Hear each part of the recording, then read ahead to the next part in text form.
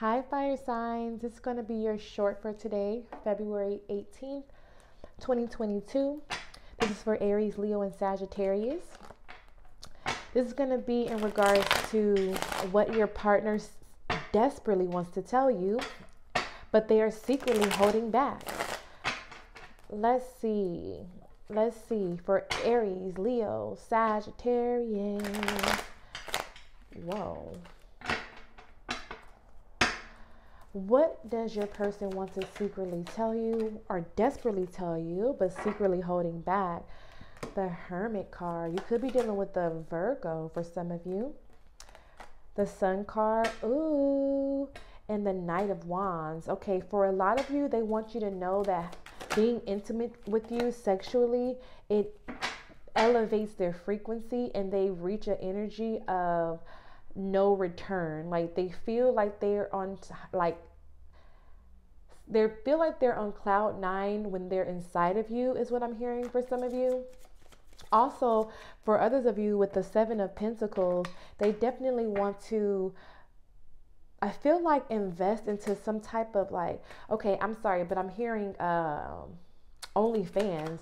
Like they feel like the type of intimacy you all share can make you guys a lot of money. Okay, we have the Four of Pentacles. Okay, for some of you, I'm hearing this person is hard up on cash, so be aware. I'm hearing, but other than that, they do feel like you really, really bring some type of inspiring attribute to their life on a daily basis, is what I'm getting with the Sun card. The Hermit is telling me that they are trying to go within to see if you are, in fact, the one that they should be connecting with at this time. They feel like you all have a deep connection sexually, but they want to connect with you on a more spiritual level. Let's see. Holy Spirit. All right. I hate to see or hear you cry. Okay. So for some of you, there could have been some type of argument or some type of information that came out and they hate to see or hear you cry. I say things I don't mean. Yeah, for some of you, they apologize for what they said. All right. And they hope that you're the one. All right. Divine Feminine. Yeah, they see you as their Divine Feminine.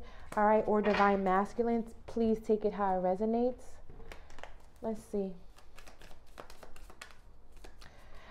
That's why they want to connect with you on a deeper level, because they see something deeper than just sexual intimacy. They feel like you guys got that part out the way.